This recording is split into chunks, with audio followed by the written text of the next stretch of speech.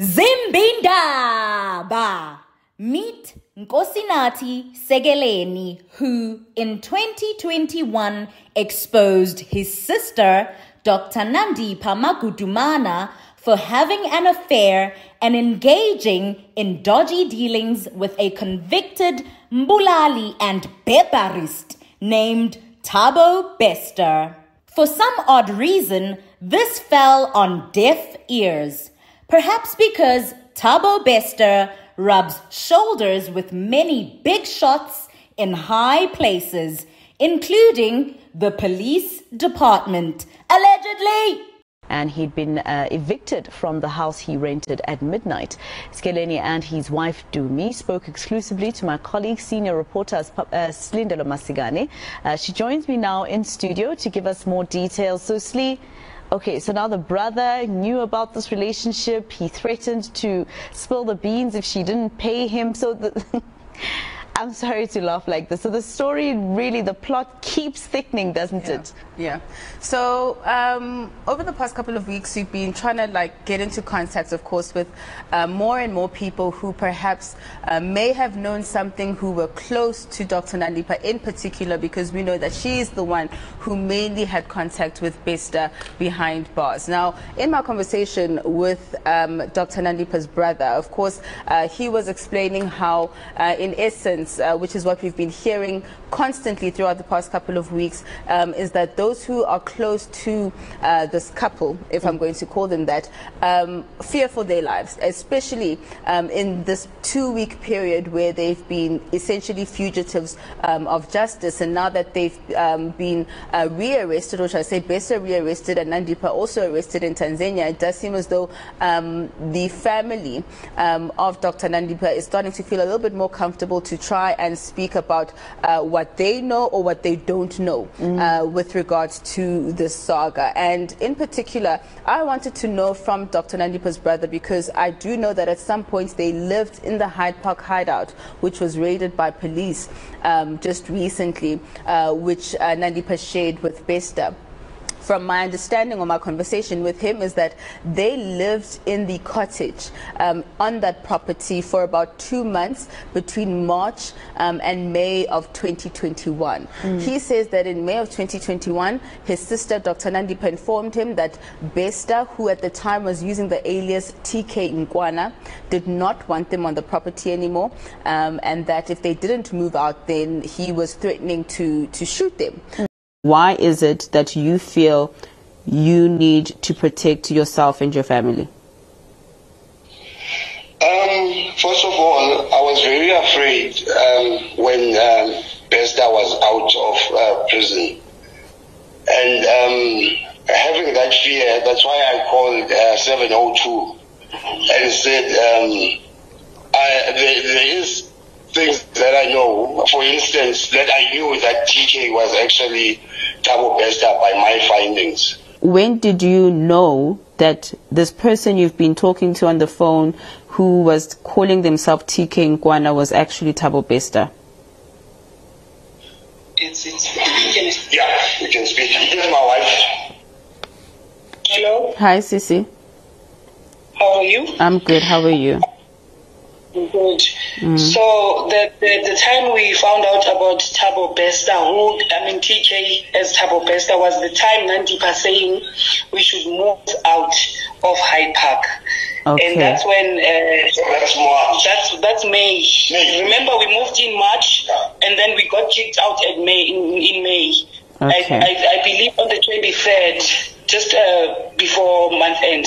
Okay. Yeah. All right. So immediately us moving out, we got a threat, a call. He called us saying that he's going to shoot Nati in the head.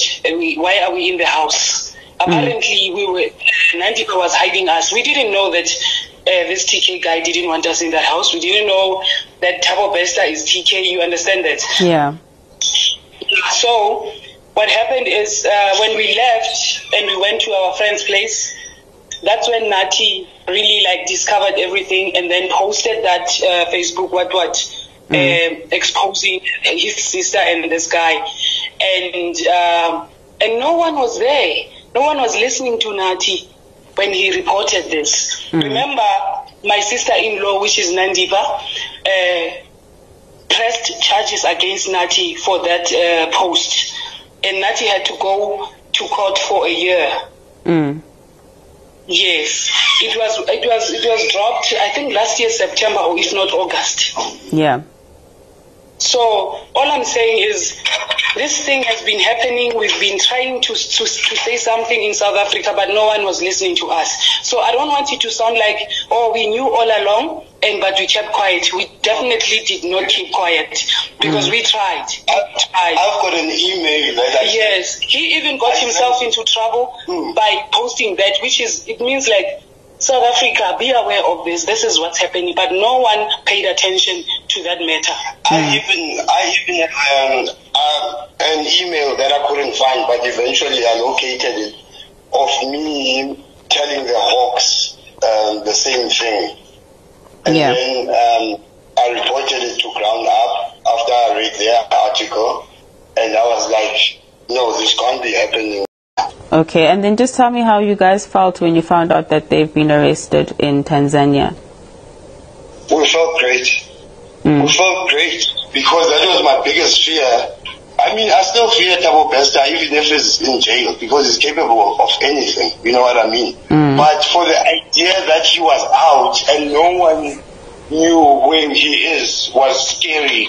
We were always looking over our shoulders. Because of that, I mean, he did once threaten to kill me, as you've heard. And me and my wife say he did. So I wouldn't pass anything past him. And he was so arrogant when I actually felt powerless at one time when we were being picked out talking to him. And I'm like, Thabo, I'm like, oh, this is how I let him know that I know he's Thabo Bester. I called him and said, Thabo Bester. He said, yes, Nati. I said, I've got you. I know who you are. And then he went on to say, yeah, just because you're in the media, you can go to any publication and nothing will be done about it in an arrogant manner, which I think threatening me is. So, which is part of me being led to posting that post. You know what I'm saying? How do you think your sister got involved with Bester? Do you know how they met? I think he used some of his tactics to lure her. You know what I'm saying? Yeah. Yeah. And then, I don't know. Dr. Nandipha is a medical doctor whose medical license was revoked in 2021, yet she still continued practicing. How, you ask? Well, simply because she too is a scabenga, just like her second husband, Thabo Bester.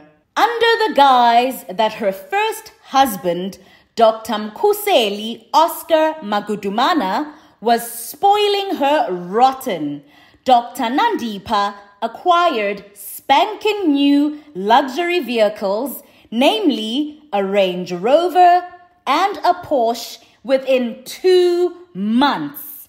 Hence, some of her friends confidently defended her when it was established that Thabo Bester was indeed funding her flashy lifestyle, as they were so convinced that these were the doings of Dr. Mkhuseli Magudumana. One of these friends happens to be Mushe Majuntula Amadreds Gamusa Kaula Ndiki, who expressed how flabbergasted he was at the discovery of his quote-unquote sweet and innocent doctor friend being a lying criminal who's been separated from her husband for a while now and is rumored to be carrying a notorious murderer and Mzwenguli's child. This comes after a picture of Dr. Nandipha and Thabo Bester went viral on the net. The picture was taken by Umamgobozi Tizeni, who was familiar with Dr. Nandipha and was taken aback by how lovey-dovey she was with a man who looked nothing like her husband while shopping at Woolies in Sandton. When the picture started doing the rounds, many people identified Dr. Nandipha's love interest as the Facebook rapist or beparist, aka TK Nkwana, aka Tom Mutsipe, aka Thabo Bester. Whew! I doubt Dr. Nandipha herself even knows Thabo Bester's real name, as he changes his names the very same way he changes the influencers he invites into his home. Furthermore, the real Thabo Bester has been facing countless challenges since his identity was stolen by this Mkulugudu. He struggles to acquire assets in his name and to even move about freely, as he is now associated with the gruesome actions of Thabo Bester Light, who looks nothing like him, but who instead looks like, oh my friend. The original Thabo Bester is currently working tirelessly to reclaim his identity and clean up his image. But this is proving to be difficult, as the Home Affairs Department asserts that they have no record of Thabo Bester Light in their system. Thus, they are failing to differentiate between the two Thabo Besters and give the original Thabo Bester what's due to him. Odd. Kanti, how do things work in South Africa? Since there's no record of the identity thief, shouldn't it be easier to give the original Thabo Bester what belongs to him, provided he furnishes what's required? Hey, angaz, guningi, and it keeps getting guningier, because uThabo Bester Light, kahle uyispogi. Dr. Nandipha's second husband, Thabo Bester Light, was declared dead in 2022 as his cell was set alight and he allegedly burnt to death. Dr. Nandipha, who posed as his wife and would bring him fresh clothes, sheets, food, and money while in prison, returned as a mourning widow to identify and claim her husband's remains. She then stole 2 other bodies from the Free State mortuary, one of which she identified to be her father's, while claiming that the other belonged to her brother. For each corpse, Dr. Nandipha claimed 1.5 million rands in insurance money. She then callously dumped one of the bodies in a river, put rotten meat and maize meal in place of the other 2 bodies, and ran off with Thabo Bester Light, who she had helped escape from prison by claiming his quote-unquote corpse. They went off to live their best lives in Sandton, together with Dr. Nandipha Magudumana and Dr. Mkhuseli Magudumana's 2 daughters. Why on earth would a mother expose her daughters to umdlwenguli oqavile? Well, the plot thickens as Thabo Bester Light's mother revealed that Thabo Bester Light is indeed the father of both Dr. Nandipha's daughters.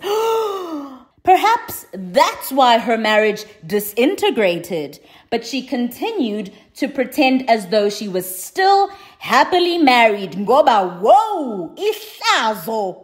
Mind you, this can of worms was opened the minute that picture of Dr. Nandipha and Thabo Bester Light went viral. The minute they caught wind of this, Dr. Nandipha and Thabo Bester Light were on the run. I don't care if we on the run, baby, long as I'm next to you. You would think amapoisa ase South would have put amagwinya nama fries down, gotten off their fat asses, and hunted them down. But nope, baze bayotholakala le eTanzania, thanks to the Tanzanian police. Oh, awutsisiyo babona ukuthi banjani Tanzania.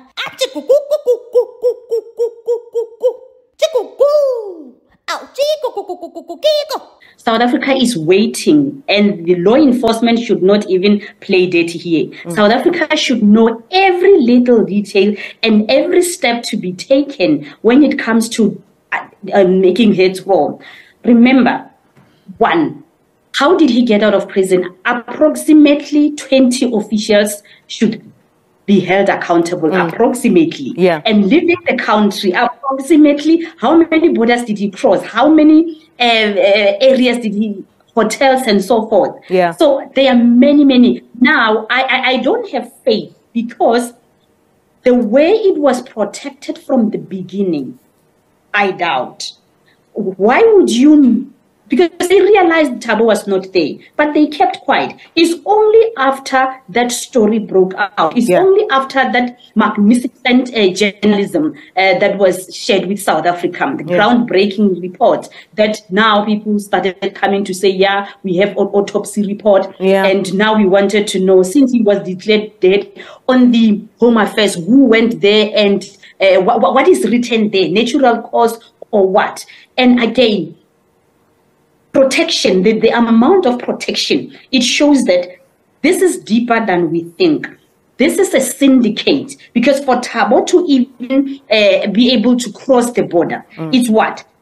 Facilitation of multiple stakeholders. This is an institution. We might be talking of Thabo Bester, but this is an institution, because the story doesn't even make sense.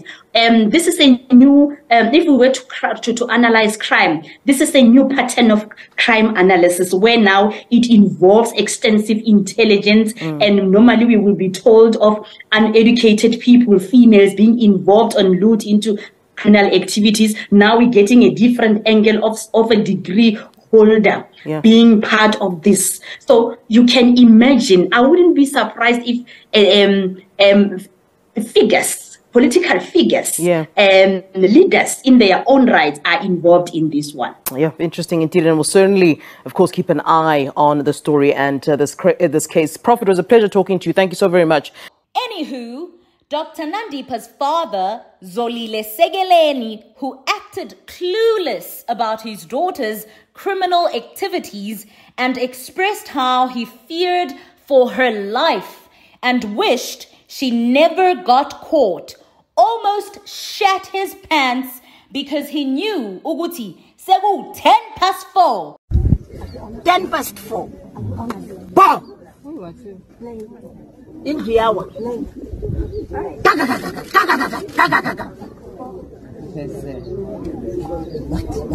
And he too was about to be exposed for his involvement kula mashlipi lama shlipi riser.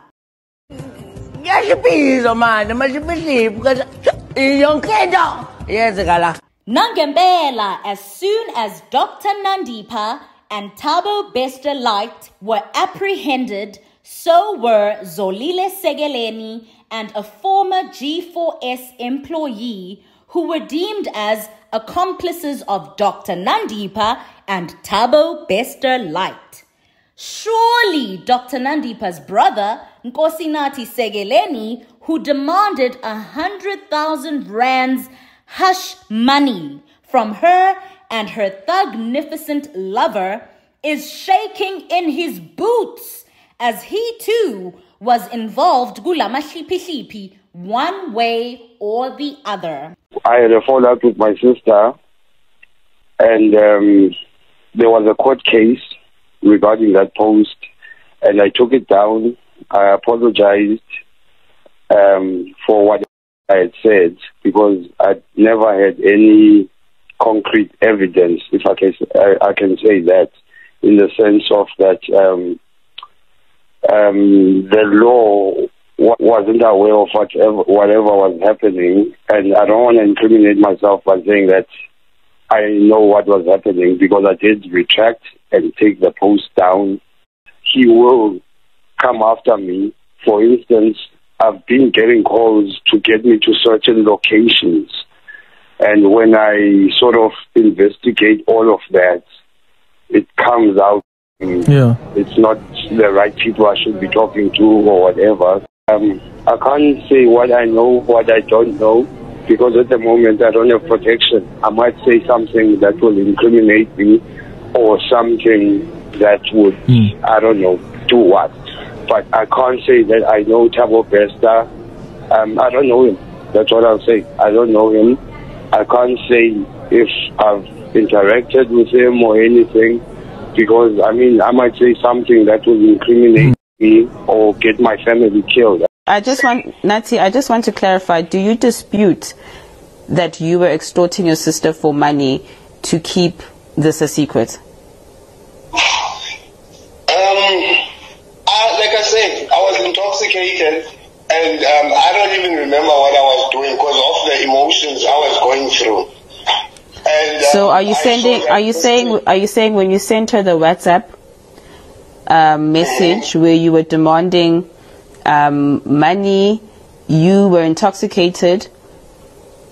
Yes, I was intoxicated. I was very intoxicated because I was going through the thing of losing a place, and I was quite very emotional. Hoo-wee! Let me know how you think this will pan out in the comment section down below, and I'll be back with an update soon. Ciao, ciao!